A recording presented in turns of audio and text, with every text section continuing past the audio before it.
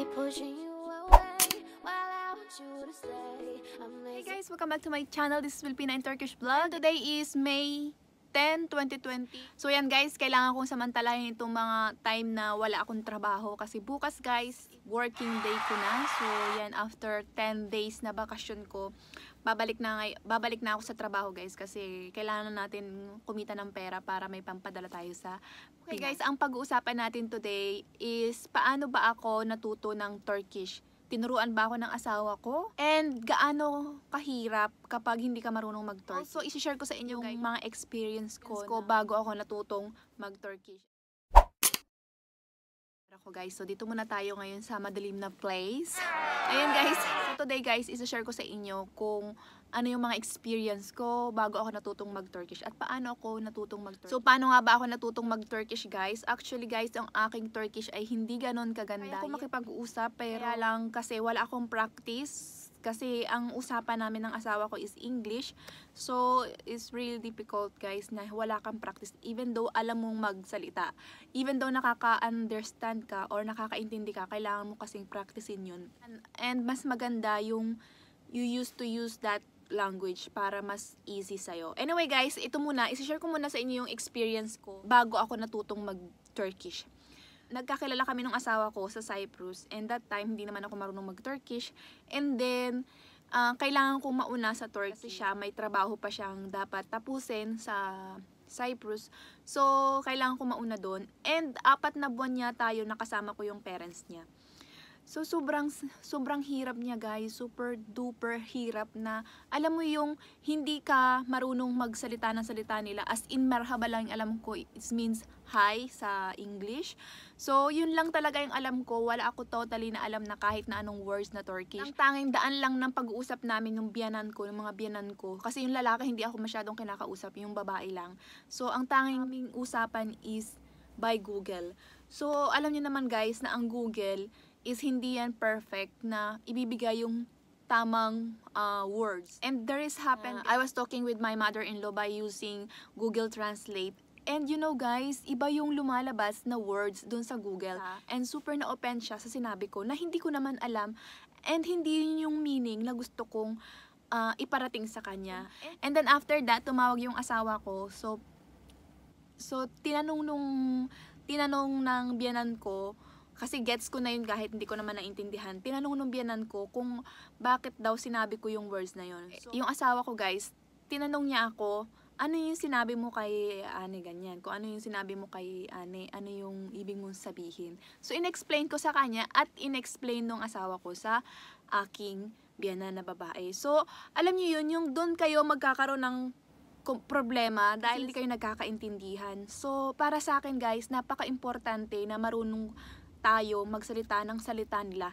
Kasi alam nyo guys, hindi sila yung mag-e-effort para matuto para sa atin. Dapat talagang tayo yung mag-e-effort na maintindihan nila tayo. Kasi parang tayo yung makikiapid sa kanilang pamilya eh. Kumbaga tayo yung sabi sa pamilya niya. And then after that guys, na makabalik na yung asawa ko from Cyprus, hindi kami nagstay sa Istanbul kasi yung company niya, sinend na siya sa Antalya. Yung Antalya guys, isa sa lugar sa Turkey na napakagandang place. Tabing dagat siya, kaya napaka-relaxing pag doon ka tumira sa Antalya. And then doon ako nag-start na mag-school. Pumasok ako sa isang school doon which is COSEM ang pangalan ng school. At yun guys is free lang siya. Wala akong binayaran kundi yung books ko na 40 lira lang siya. And yung lesson na yun guys is 3 months. So first lesson, ituturo lang doon guys yung mga basic lang, yung basic conversation. Katulad na yung pangalan mo, pagpapakilala, tapos numbers, month, day, and then yun. Tapos yung oras, tapos yung right and left, ganun ang mga tinuturo doon. So at least guys, natuto ako doon sa school na yon, and yun ang dala-dala ko pagbalik namin ng Istanbul. Bali, 1 year kami nag-stay sa Antalya guys ng asawa ko kasi yung trabaho niya nga. And then after nung trabaho niya, bumalik na ulit kami sa Istanbul. And then dala-dala ko na yung natutunan ko sa Antalya. So kaya ko nang makipag-usap, kaya ko nang i-introduce yung sarili ko, alam ko nang sabihin yung numbers, and kaya ko na rin mamili sa bazaar or yung palengke, alam ko nang tanungin yung mga presyo. So yun, so sobrang happy yung mga biyanan ko kasi syempre natuto ako ng Turkish at pwede na ako makipag-usap sa kanila. Pero guys, hindi ganun kaganda yung Turkish ko. Hindi ganun ka fluent or hindi ganun ka conversation yung aking Turkish. Kumbaga kung sa English Carabao pa rin or Turkish Carabao pa rin ako.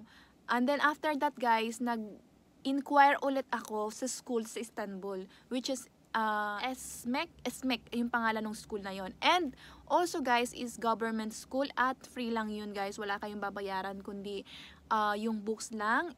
But kailangan kapag nag-apply kayo or nag-enroll kayo, online kayo mag-i-enroll. So kailangan, kung hindi kayo marunong mag-Turkish, kailangan mayroong someone na tutulong sa inyo para makapag-enroll kayo online. Kasi wala silang yung dadere ka dun sa lugar na yon. Kasi doon guys is paunahan lang sa sobrang daming nag-e-enroll kasi nga free lang siya. At kadalasan ng mga nag-e-enroll mga Russian o Ukraine, tapos mga Arabic. Yan yung mga madalas na nag-e-enroll dyan sa school na yan. Kasi nga maganda yun sa ating mga foreigner kasi free yun. And sa second lesson guys, doon ako natuto ng grammar.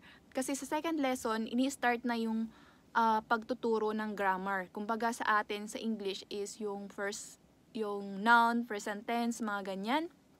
So, start na yun guys sa second lesson, third, and fourth. Bali guys, yung lesson na yan is 6 na lesson siya. So, ang natake ko lang guys is 4 lesson lang. 4 lesson lang dun sa SMIC at free yun. So, kung gusto mong i-continue hanggang 5 and 6, pupunta ka sa another school and then magbabayad ka na dun. So, yun, natapos ko naman yung 4 lesson na yun and nakuha ko yung certificate ko from second,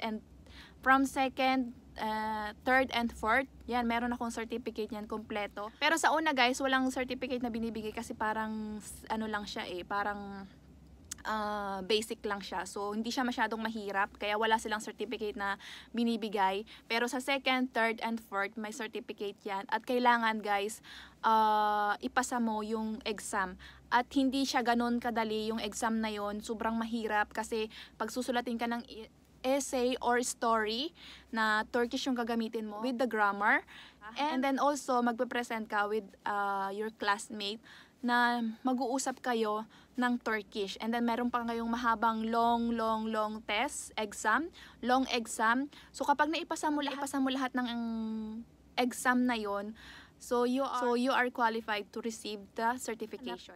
So finally guys, na-receive ko naman lahat ng certificate at meron akong lahat niyan. But yun nga guys, sabi ko sa inyo na hindi enough na marunong ka, na nakapag-aral ka. Ang pinaka-importante is ginagamit mo yung language na yun para mas matuto ka. Kasi kahit natuto ka na, kahit alam mo na yun, at hindi mo siya pinapractice o hindi mo siya ginagamit, makakalimutan mo na siya and hindi ka matututo. So yun lang guys ang aking advice sa mga gustong matuto ng Turkish. Hindi siya madali pero kung gusto niyo talagang matuto, madali lang. So iba-iba tayo ng utak. May mga mabibilis matuto, may mababagal matuto at walang tiyaga. And doon sa mga nagtatanong kung natuto ba akong mag-Turkish sa asawa ko, guys, hindi po talaga, sorry, pero hindi ako natutong mag-Turkish sa asawa ko kasi hanggang ngayon, 4 years na po kami magkasama pero hanggang ngayon, English pa rin yung usapan namin kasi wala siyang patient na magturo sa akin. Like for example, sinabi niya yung isang words, sa pangalawang attempt, kailangan alam mo na yung words na yun. So, wala siyang patience sa madaling salita kaya madalas lang kami nag-aaway dahil dyan. So, hindi ko na siya pinipilit na kausapin niya ako ng Turkish or mag-usap kami ng Turkish kasi mag-aaway lang. And doon sa may mga jowang Turkish dyan, ngayon pa lang guys, start nyo na makipag-usap sa kanya ng Turkish. Para sa ganon, kung talagang kayo in the future, meron na kayong, or marunong na kayong magsalita ng Turkish, hindi na kayo mahirapan pagdating nyo ng Turkish. Especially kapag kasama nyo yung family nung ligay o yung jowa nyo. Kasi kailangan kumbaga na-express nyo yung sarili nyo sa kanila kasi doon kayo mamahalin ng inyong mga biyanan kapag marunong kayo magsalita ng salita nila. And guys, thank you so much for watching my video. Again, thank you so much sa inyong lahat. At sa mga bago pa lang dito, please don't forget to subscribe to my channel. Bye!